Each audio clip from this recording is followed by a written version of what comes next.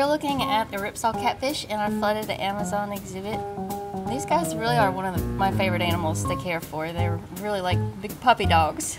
I hand feed in this tank to get them enough food because of where they stay on the bottom of the tank. While I'm diving, they really just are little beggars. They're all over you, like bumping you, asking for food when you're down there, so they're just really cute.